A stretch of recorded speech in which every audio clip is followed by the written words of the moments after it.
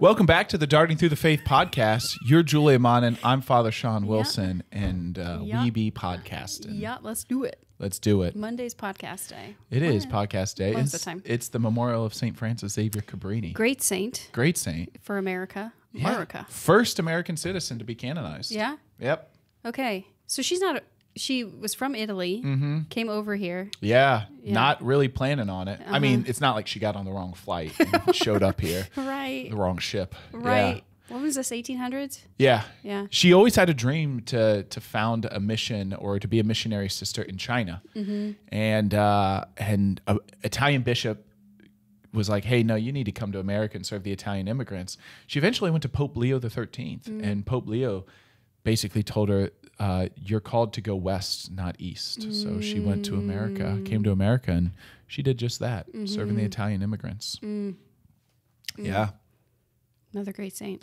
Great saint. Gotta love her. You know, actually, I'm gonna be in New York City for 24 hours in January. So I should go to her shrine. So she's buried there. She's right underneath the altar, the St. Francis Xavier Cabrini shrine in I think it's like the Upper East Side of Manhattan. So You should definitely do that. yeah. We'll see what ensues. I'll be with some family, so we'll see what they want to do. But yeah, could be cool.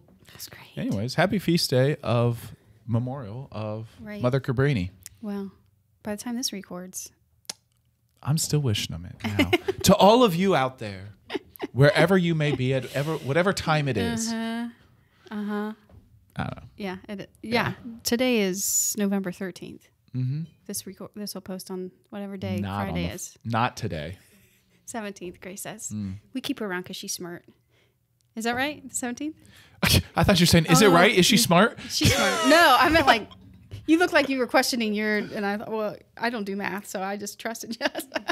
Okay, yeah, the 17th, right. Will be Friday. Okay, great, good, wonderful. Yeah. What else is new? What else is new? I went to the Bakkens musical over the weekend. They did a great job. That was delightful. They did a great job. It was really good. Yeah. Good. Yeah. Good stuff. Wonderful. Let us pray. Let's do it. Yep. Lots to talk about today. In the Father, and the Son, and the Holy Spirit. Amen. Lord Jesus, we give you thanks for your offering. We ask that you may always renew in our lives the power of your sacrifice, the power of the love which has been poured forth into our hearts, that you may take us all back to the Father's house. And so we entrust this time into your hands. We ask that you may bless all of those who are listening today, all of those who are gathered here with us, and we thank you for all that you continue to do in our lives. Through Christ our Lord. Amen. In the name of the Father, the Son, the Holy Spirit. Amen. Amen. All right, we are in 606 to 618. Is that what you had? That's what I had. There was like a question mark on the end of that. Last week I didn't have the right paragraphs. Oh, that's right. So, okay, 606 to 618, the offering of Jesus. Plus, then when I was reading this, I had marked up like parts of these paragraphs already, like we had already covered it. Oh. But I might have just been doing some fun reading on my own. That's right. Yeah. So I don't know why the mysterious marks were in there, but it was definitely had my hand all over it. Anywhoosies. This is a beautiful section. It is. It's a great section. Profound. Yep. Yep. But where are we actually in the Catechism? So we're in the Creed, in the part about the death of Christ, right? So the trial, the death of all of that, of Jesus. What's the section? Jesus Christ suffered under Pontius Pilate, was crucified, died, and was buried. So specifically the part about Christ makes an offering of his life to the Father, which, is important to just think about, because Jesus wasn't just like passive and let everything happen to him, right? It's not like he's just going through his trial, his suffering, but he's willingly, right, actively offering himself to the Father. And you see this, when we would just like read the scriptures and watch Jesus. Like he's not just kind of like, all right, whatever happens, happens, but he's willfully taking up his cross, embracing the sacrifice that the Lord's called him to. Doesn't mean it's easy, but yeah. So he's making an offering, not just like being killed, right? So he's making an offering of his life. So, which is important for us in like a spiritual sense of when things happen in our own lives. It's not just like, all right, God, I'll let this happen, but it's actually making the offering of our life in the struggles, right? Like it's, all right, if you want to do this, I guess we're going to play by your way, but it's actually, okay, I embrace the cross, and this is the path that you have for my life. So there's like there's a real great example from our Lord of like what it means to actually pick up the cross and not just like put up with the burdens of life. Yeah. Need we say anything else? Probably. We haven't even started the paragraphs yet. Oh my goodness.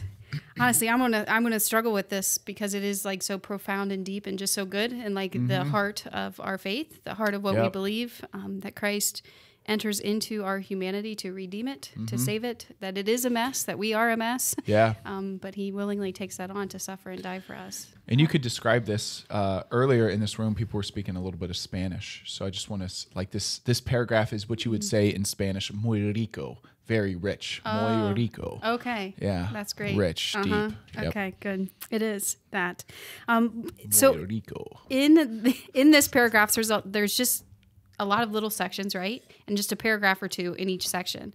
So this first, 606 and 607, is Christ's whole life is an offering to the Father.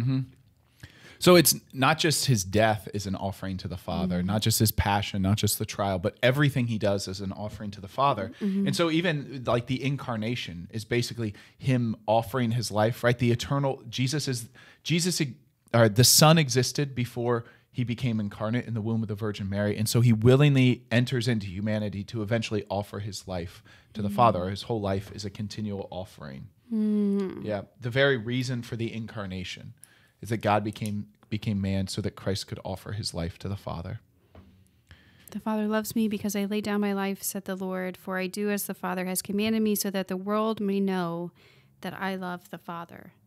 So that's not just his death, but that's every moment of his life. That's why he keeps going away and praying, so that he can continue to offer his life to the Father. What about this from John's Gospel? My food is to do the will of him who sent me and to accomplish his work. What about that? What? Yeah. So good. So that's the nourishment that he receives in life, is to not do his own will. How about that for us? You know, like, is our food not to do what we want? No. I mean, it should be, but sometimes that's bitter, and that's not the food I generally want to eat. But sometimes you do, you know. But he gives us that example. Right. The desire to embrace his Father's plans of redeeming love inspired Jesus' whole life, for his redemptive passion was the very reason for his incarnation. So he becomes flesh, right? The Son of God becomes incarnate in the person of Jesus for this very reason, to offer his life to the Father, to redeem us by his passion. Right? Like he knows what's going to happen and says, I'll do it. Right. And so he asked, and what shall I say? Father, save me from this hour? No. No. For this purpose, I have come to this hour. Yeah. Yeah. Right. This is why I'm here. Yeah. Okay. Shall I not drink the cup which the Father has given me? And then from the cross just before, it is finished, he said, I thirst. He thirsts for us. He thirsts for our souls. He thirsts for our love. He thirsts for us to receive this gift that he's winning for us, that he's gaining for us on the cross. Right. It's finished. He's offered his life to the Father. So good.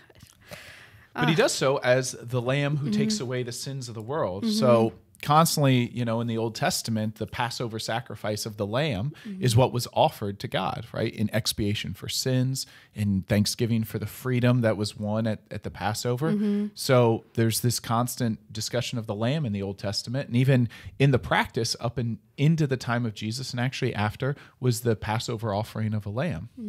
And John the Baptist shows up in John's gospel, different John, of course, and points out Jesus as the Lamb of God who takes away the sins of the world. And I don't know if you knew this or not, but human beings and lambs are different. So John saying there's a lamb is like, no, John, that's a human being, right? Like, John, yeah, you should have ate more today. Right. We need to get out a children's book where you can point out which one's the lamb, which one's the person. Right. But no, he's of course this theological truth that Christ is coming as this new lamb, as the fulfillment, as this paragraph says, of the Paschal Lamb who comes to serve and to give his life as a ransom for many.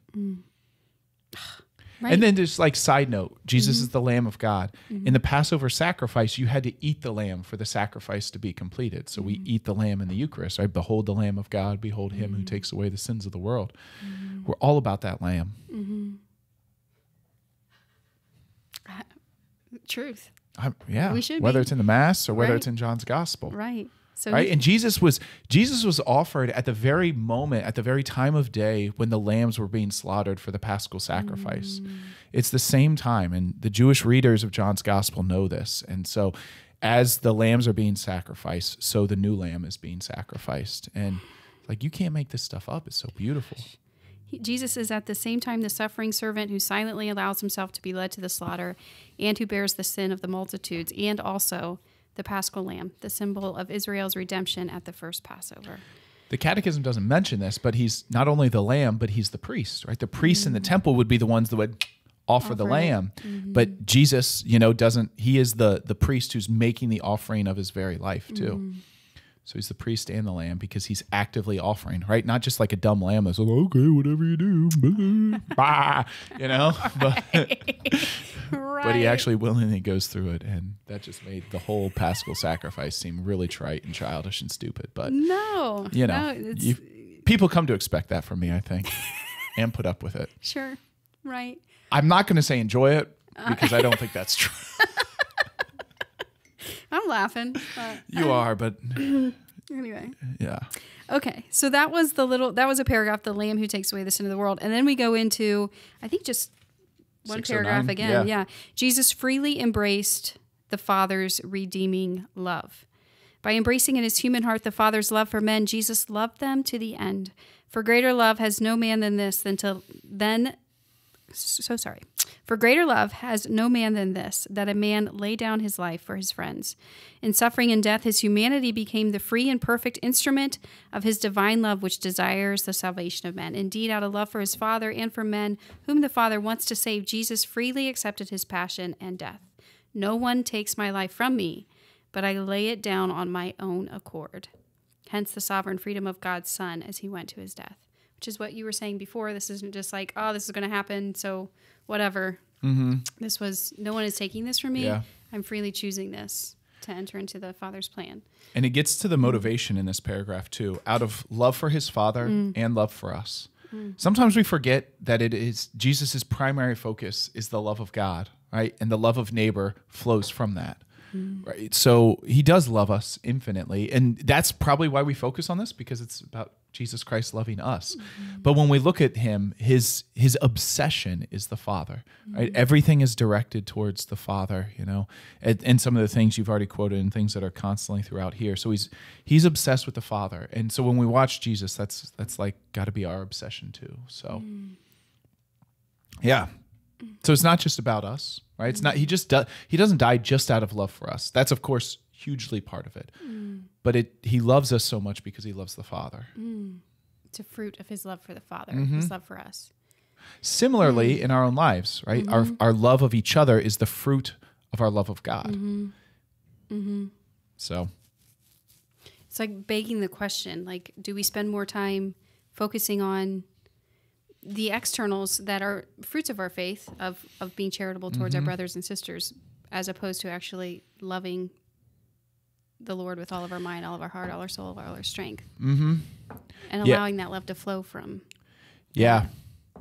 Let me see if I can remember something that somebody told me one time that I think you're gonna find fascinating. So, in the history of the church, when you look at like the history of the growth of this, the development of the spiritual life and just how it's lived out and count how it's highlighted in the church, you get in the early church, you get the monks, right? Who basically go off into the desert or they go off into a monastery to focus entirely on the love of God, right? So they're just constantly focused on the love of God, and that's good. And if people come to them, they're of course very hospitable, right? You get that in the rule of Saint Benedict.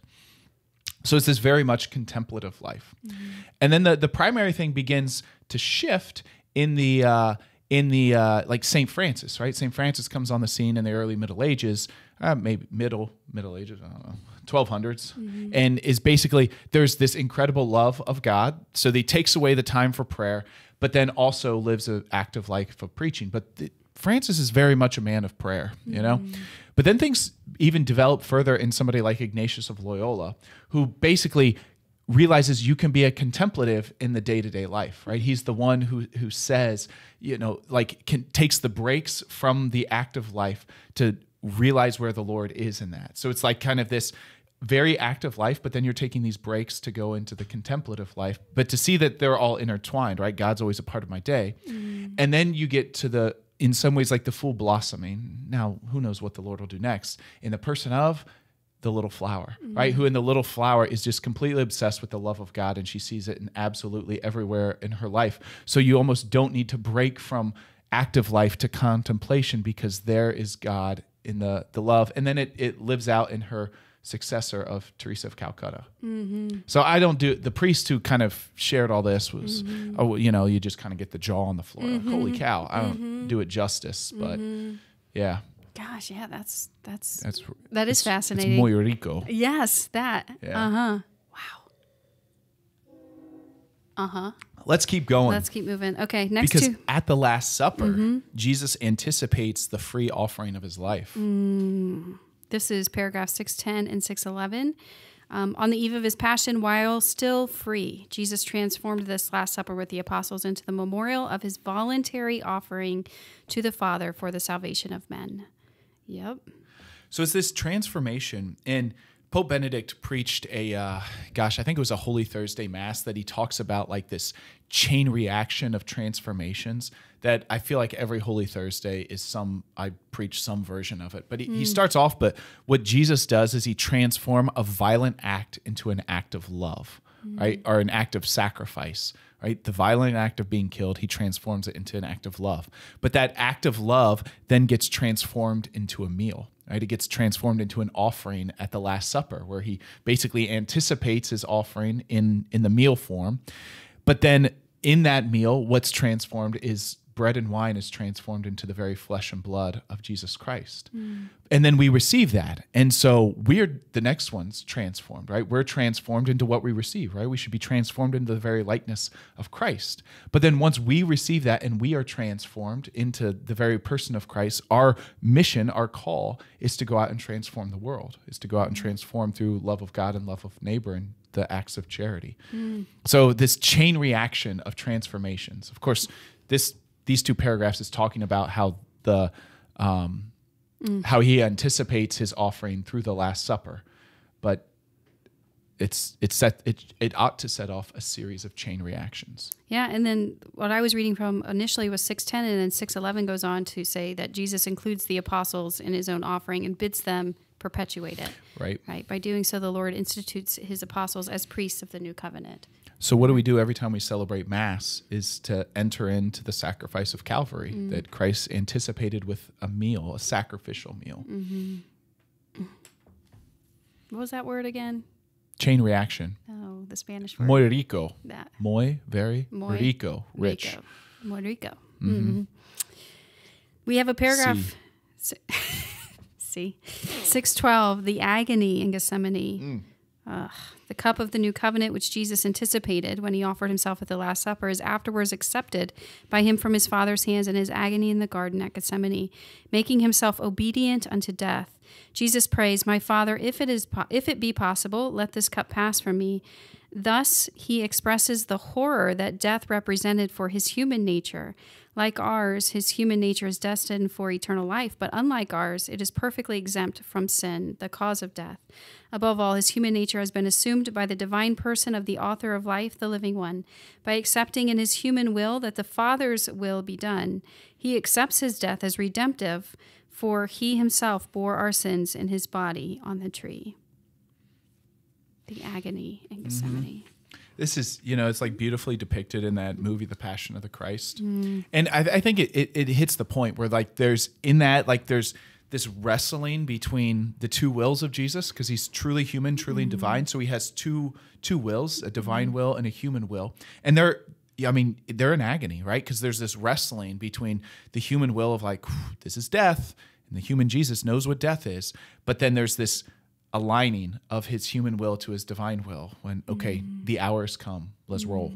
He doesn't exactly say that. That's kind of that's a paraphrase. Right. But that's what happens in this. And so it's like his will becomes concrete after agonizing in the garden. And then, then there's no turning aside, right? Like you see him as he's going through his passion, he's heading to Calvary. And out of great love for you and for me and the Father.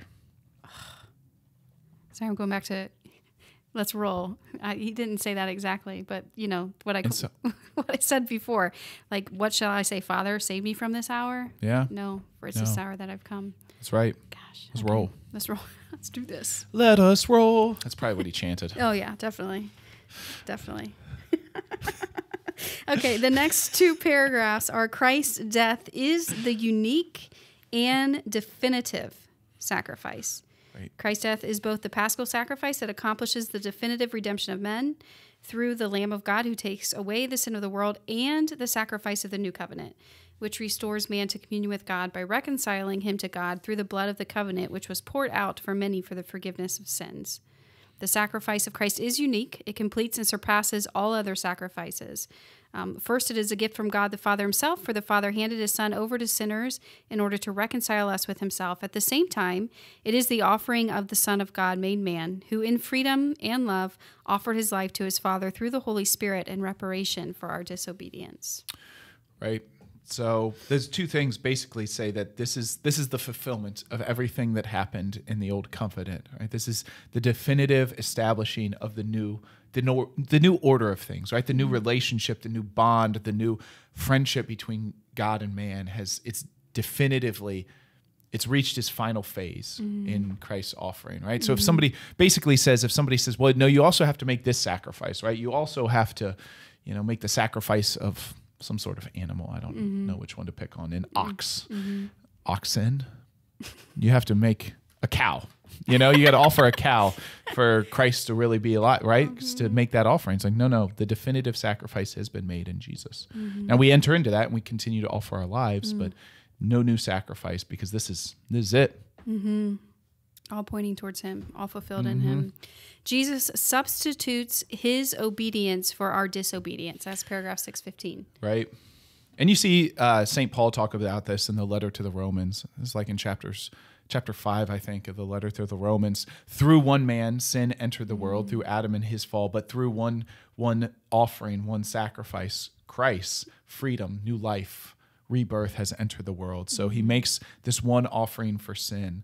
And so that means he takes it all upon himself. And there was this sacrifice in the Old Testament on the Day of Atonement where the priest would actually speak the sins of the people over the lamb, and then that lamb would be killed, right? As if that's the Lord forgiving. And so that lamb took on the sins in the Old Testament in a figurative sense, and now it's in a personal sense. Jesus does that, Yeah. You think about in the prophet Isaiah, Isaiah talks, as the voice of God, and he says, I have written your names upon the palms of my hands. And it's just a beautiful image of him remembering. But then you think about Jesus writes his names upon the palm of the hands, and then boom, they're pierced through, right? And so he takes upon the sacrifice through himself of what, right? I think Scott Hahn puts it in a way like we owed a debt we could not pay, and he paid a debt he did not owe. We owed a debt we could not pay, our sins, and he paid a debt he did not owe. What love. Yeah, and what gratitude we should have. Yeah, and there goes that cry on the cross, I thirst. It's been done. He's done it. Right. Receive the gift, right? You need nothing else. 6:16 and 6:17, Jesus consummates his sacrifice on the cross. It is love to the end that confers on Christ's sacrifice its value as redemption and reparation, as atonement and satisfaction. He knew and loved us all when he offered his life. Now the love of Christ controls us because we are convinced that one has died for all, therefore all have died. No man, not even the holiest, was ever able to take on himself the sins of all men and offer himself as a sacrifice for all. The existence in Christ of the divine person of the Son, who at once surpasses and embraces all human persons and constitutes himself as the head of all mankind, makes possible his redemptive sacrifice for all. And then 6:17 talks about the Council of Trent a little bit and ends with, Hail, O cross, our only hope. So true. Yeah, you think of in this paragraph 6:16 about how this is Christ, who is the divine person, who makes the sacrifice once for all, is like in italics. And that great line, when I am lifted up from the earth, I will draw all to myself. And we put that on in St. Lawrence, we painted it above the altar, because that's, the perpetuation of Christ's sacrifice. So you think about like when he's lifted up on the cross, that's for everybody, right? It's not just for Christians or for those born into a Christian family, but all people Christ wants to draw to himself through the cross, because all people suffer. And so to find meaning in suffering it was like one of the petitions at Mass this Sunday was the first one that was, it's a great petition of that all may find their meaning of suffering in Christ. Yeah. In a very real way too. That's why, especially as Catholics, devotionally, we don't take our Lord off the cross. Why we look to that. If we don't have if Christ isn't the answer in our times of suffering, we have nothing to offer to anyone. Yes, he's conquered death. Yes, he's risen from the dead. There's no denying that reality. At the same time, like, we still suffer here. We haven't yet. Yeah, exactly. So to know that he suffers with us. That's why we don't take him off. Right. I think in heaven, and who knows what it'll be like, but the images of like heaven, like the heavenly hosts and everybody, when Jesus is carrying his cross side by side, like triumphant, like I'm not still hanging on it, but I'm victory. This cross is now my trophy, and like, I think that's the image I think of what heaven will be like, Yeah. You talked about the imagery in the Passion, when he receives the cross in that movie, and like he embraces it and kisses it, and then is even mocked for that reality. But there's something beautiful about that too.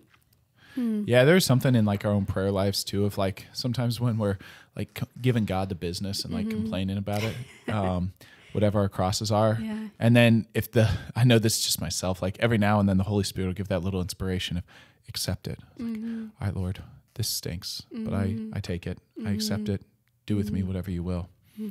So yeah, those aren't easy moments, but that's how we become like Christ. Fiat.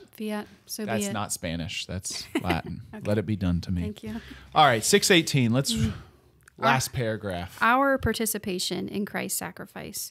The cross is the unique sacrifice of Christ, the one mediator between God and men. But because in his incarnate divine person he has in some way united himself to every man, the possibility of being made partners in a way known to God in the Paschal mystery is offered to all men. He calls his disciples to take up their cross and follow him, for Christ also suffered for us, leaving us an example so that we should follow in his steps. In fact, Jesus desires to associate with his redeeming sacrifice those who were to be its first beneficiaries. This is achieved supremely in the case of his mother, who was associated more intimately than any other person in the mystery of his redemptive suffering. And then we get a beautiful quote from St. Rose of Lima. Apart from the cross, there is no other ladder by which we may get to heaven. That's true. She's right. I loved in here, the possibility of being made partners is offered to all men. Like you want to be partners in this, like this is offered to you. Right. It's this possibility of taking up this cross with him and in him and for him. It's not like forced upon us either, right? Like you don't have to join your sufferings to those of Christ. You can figure it out yourself. You can try. You can try. I tell you, it doesn't work out well, Yeah, that's the only way to find meaning in the midst of the cross. So, what was that Spanish word to just sum muy all this rico. up?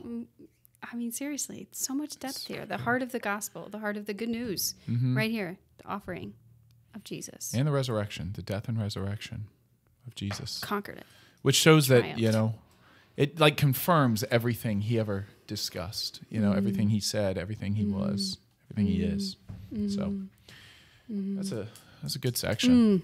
Okay, so we're going to cross that one off. In brief paragraphs 619 to 623, if you want to read that. And then to our listeners, Father Sean was telling me before we began that after today we're down to 25. 25 spots left on the board. Left on the board. That's not very many. It's not. It's a quarter of 100. Right. Good. So where are we going? This is going to get harder and harder. It is, but got your eyes set on something. You're patient, so I am patient. That's got to be out of the camera. Above the board. Okay. I'm going for the very top corner. Okay. That wasn't it either. Yikes. That is going to be a hard one. Well, they're dropping like flies. Oh my gosh, Wilson. I better get out of the shot. They are. Do you notice they're like dropping towards me? They're like coming down. Bring my helmet next time. My hard hat. I'm proud of you for reaching that one you threw on the ceiling. Basically, that was really high. Thanks, Julia. That was better. That was not good. That was the worst. That's on top of JP2. Oh, that was bad. I feel like this might be the hardest one to get. Maybe stand up. Stand up? No? No? Are there any rules against him standing up to throw the dart? No. Oh. There's okay. Well, the other one's on top of him. Yeah. Right. Okay. Well, here you go. Keep trying. Do you want me to try stand and try up? Again. Or? No, I want you to just. Oh, Grace wants you to stand up on one leg with your eyes closed. No. Yeah. Bingo. Got it. Yep. 2777 to 2796. Our Father who art in heaven. That'll be the prayer section there. Yeah. This might be our last one that we have left in the prayer section. That can't be right. 2796. I thought I saw one other one. Oh, really? Yeah. We're getting close to being through it all in the prayer section. If this isn't the last, it's one of the close. Last. Okay. All right. Well, that was fun, as always. Yeah. Thank you for persevering. Thanks for cheering me on. You're welcome.